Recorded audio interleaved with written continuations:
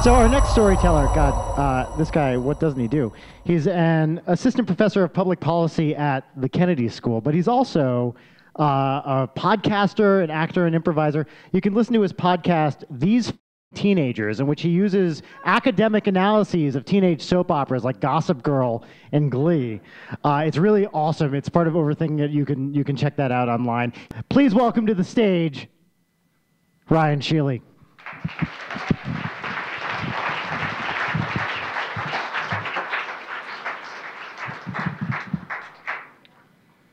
So I looked on in horror as my 7th grade science teacher, Miss Weeman, scraped away at the whiteout with her fingernail. See, I'd been held after class because something about the materials that I had turned in for my middle school science project looked a little fishy to Miss Weeman. In particular, she was really suspicious about why one word on a whole typewritten page was whited out and covered with writing in my own handwriting. And so she was determined to get to the bottom of this. So as she scraped away, whispering under her breath, "Let's see what's under here," I got more and more nervous because I knew that the word that was underneath the whiteout was masturbation. Now, I'm sure this is not what Miss Weeman expected when she signed up to be the science teacher for 7WA, the advanced science class in Manheim Township Middle School in Lancaster, Pennsylvania. And this was a class that was designed to track students into advanced science and also advanced humanities and social sciences. And I was thrilled, in part because that was my default setting as a 12-year-old in 1995. I was always excited and enthusiastic and energetic about everything related to school. And especially, I threw myself into my assignments, into my projects with a zeal that was definitely not even warranted by the assignment itself. And often really went to a level of elaborateness that was uncalled for. For example, in our 7th grade reading class, my best friend, Matt Cushman, and myself did our book report on the book Misery by Stephen King. And it was complete. We actually acted out the entire scene, the leg-breaking scene, the infamous leg-breaking scene, with costumes. I was actually in drag as the character played by Kathy Bates. And then we had actual, we made fake blood using corn syrup and dye, and it was a huge hit. And I think everything would have been great if I could have just focused all of my attention in middle school on these really elaborate projects.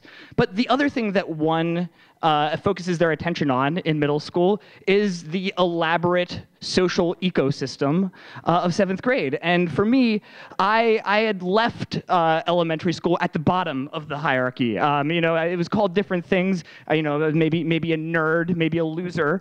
But I saw the move from elementary school to middle school as a chance to kind of at least move a few notches up in the hierarchy. Not all the way to being a cool kid or to a jock. But I thought, at least I could move up a little bit. And what I had my sights on, I think my friends and I in 7WA, there was a group of us who were sort of scholarly slackers. That, it was the mid-90s, it was 1995, so, we were into the alternative and grunge and punk music and clothes of the time, but it was mostly on the inside. I mean, if you look at our class photo, we're there smiling in our tucked-in shirts and nice new jeans that our moms put us in for photo day, but in our minds, those flannel shirts were untucked and the jeans were ripped.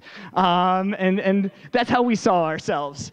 I think the role that I carved out for myself in this scene was as a class clown. And so I started to really devote my energy not into only my productive, elaborate productions for projects, but into stealing attention from the teachers of making voices and sound effects and really goofy, ill-advised pranks. And started to wear on all of my teachers, in part because they loved the enthusiasm for the material, but it was starting to get distracting. But I'd never gotten in trouble until this time that I was pulled aside after class by Miss Weeman. And it all started really innocently enough, innocuously enough, as another project. And the assignment was to design and implement an experiment.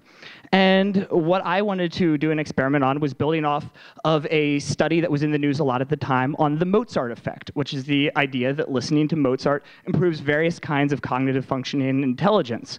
And so I wanted to test an extension of this. It was a very simple hypothesis, that if listening to Mozart makes you smarter, then listening to the punk band Green Day makes you even smarter than that, and listening to Kenny G makes you less smart. Because my parents loved the smooth sounds of jazz saxophonist Kenny G, whereas Green Day was my favorite of all of the many punk bands that I listened to at the time. And my parents and I hadn't always had such divergent musical tastes. I remember fondly, when I was a kid, we all could seem to agree on Huey Lewis and the News, dancing together in our living room to Hip to Be Square. But as I made that difficult transition into middle school and had my eyes on being something a little cooler, I fell into punk music, and I think I really liked Green Day because the energy and rebellion at least synced up very well with my inner life, and with my energy, and I identified with it really strongly. And so the experiment that I wanted to do was very simple. One group of my test subjects, that is my 7th grade classmates, one group would read an article and then answer some questions in silence. Another group would do that while listening to Kenny G. And the third group would do that while listening to the amazing sounds of Green Day, and they would score higher on the test. It was obvious. And so I wrote this up and submitted it to Miss Weeman, who rejected it for 2 reasons. One is that she thought on scientific grounds the hypothesis was not justified. But second, she thought that it just was not appropriate for school and for a class project. Now, I could have just taken that advice and just done the Kenny G experiment, but at this point, the mischievousness and rebellion kicked in. And so I said, well, I need to get Green Day in here somehow. So I went up to the middle school library, went to our article database, and found a great article on Green Day. I'm going to have Green Day be the article that everybody reads for the test. And so I found a great article from Rolling Stone magazine, which was perfect except for one little detail in which Green Day's breakout single Longview was described as an ode to masturbation. And so this again posed 2 problems. One is that I knew this would not fly with Miss Weeman at all. But number 2, I didn't even agree with that analysis. So yes, it's true that in Longview there is the lyric that when masturbation's lost its fun, you're fucking lonely. But that's not what the song's about. The song is about alienation. The song's about boredom. And so I just said, I made a small editorial change and whited out masturbation and wrote boredom. And that's how I wound up held after class by Miss Weeman. And once she finally got all the whiteout away, she decided that this was the last straw. This was the thing that she was going to make the stand on. Called together all of the other teachers in the team that was advising us, middle schoolers, and decided that it was time for a parent-teacher conference. So my parents get called in, not knowing the full context, and I was a little too embarrassed to tell them about what I had done. And the teachers sat them down. They said, we just think that Ryan is a little squirrely. Squirrely is the charge. And my parents are like, oh, is that it? And they listed the kind of goofy things that I had done. And they were, very interested in really relatively severe punitive measures to really break me of the squirreliness. And my parents, I guess, must have not listened to Kenny G that day, or at the very least, maybe listened to some Green Day, because they pushed back a little bit and they said, let's ride this out. He's 12. And this is not horrible. And so they resolved to encourage me to use the squirreliness in productive ways. But the teachers said, that's fine, but consider this the last warning. And if there's one more incident, there will be consequences. So with this in mind, I went on. I did the experiment with just Kenny G. I got an A. I survived the 7th grade, survived middle school, and then went on to thrive in high school, threw myself into schoolwork.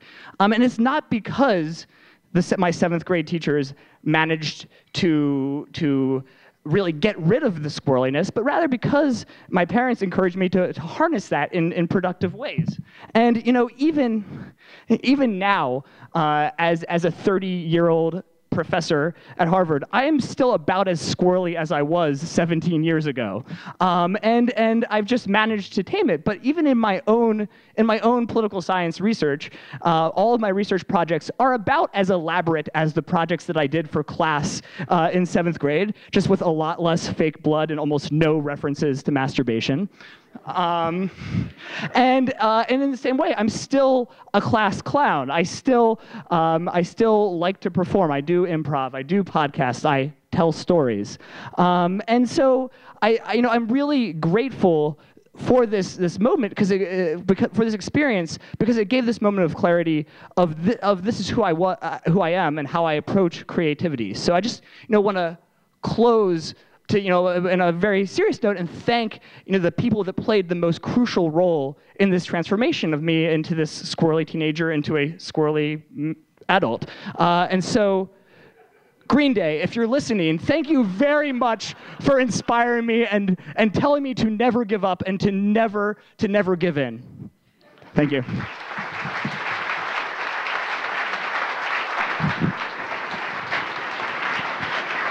Ryan Sheeley. Can I just get, on purely philosophical grounds, a giant round of applause for all the adults who encourage squirreliness in 12-year-olds? Let's have a round of applause give it for up. that. Keep that going for Green Day. Oh, that was actually weak. Okay, why don't we move this on to the break? Let's. Yes. We're going to take about a 10-minute break right now.